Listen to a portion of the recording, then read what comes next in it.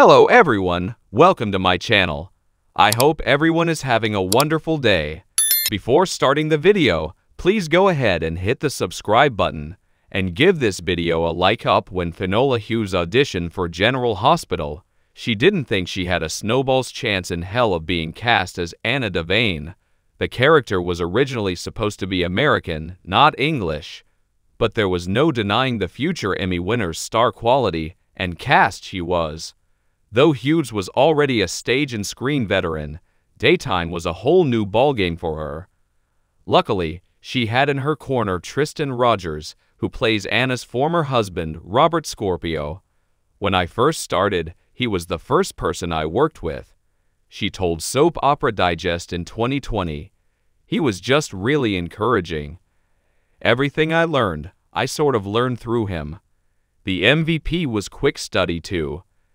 In no time, she turned Anna into one of the ABC soap's most popular characters.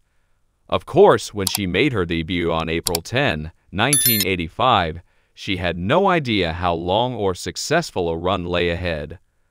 That day, she Instagrammed on the occasion of her 35th anniversary with the show, "I couldn't have known I would play this character on and off over the next 3 decades and love it so much. I couldn't have known the extraordinary friends and family I would make. I couldn't have known the outpouring of love from our dedicated audience. Thank you," she added, "for embracing Anna's badassery." Chinese architects advocate Sponge City's "Oh, come on."